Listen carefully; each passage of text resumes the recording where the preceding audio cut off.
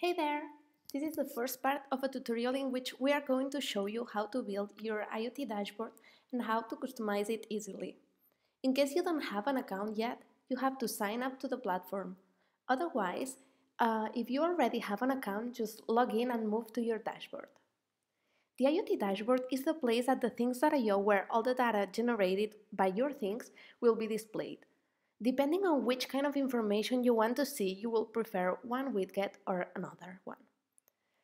Before you start building your IoT dashboard, you should have at least one thing connected at thethings.io because you need data to display. In our blog, we have some quick guides to connect things in 1 minute or less.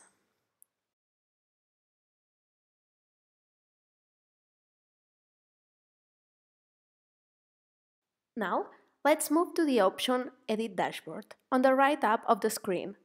Keep an eye on it because we are going to use it a lot.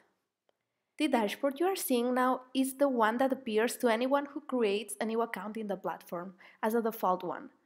Let's select all the widgets we have here in order to start building our unique dashboard. Once you're here, you'll see the option Add Widget, which is the one we are going to choose.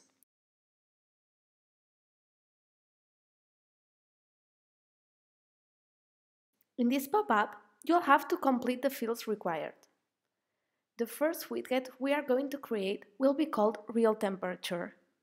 We want a gauge that displays the temperature from the room in real time.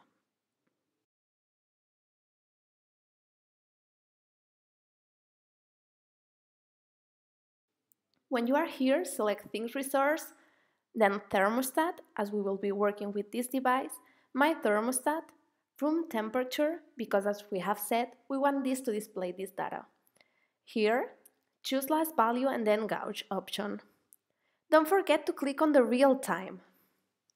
In this case, this widget allows you to display temperature between two main numbers.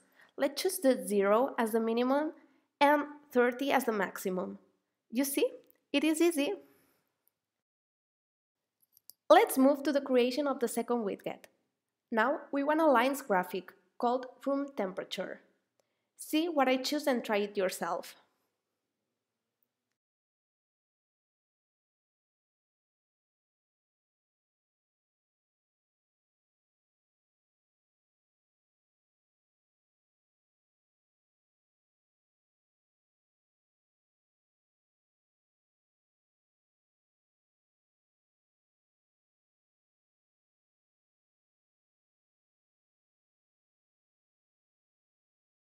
Okay, the third widget will display the desired temperature information.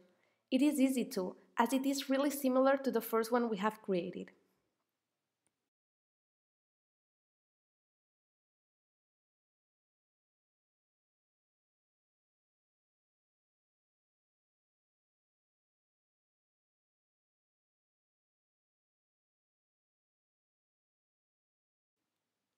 And that's it!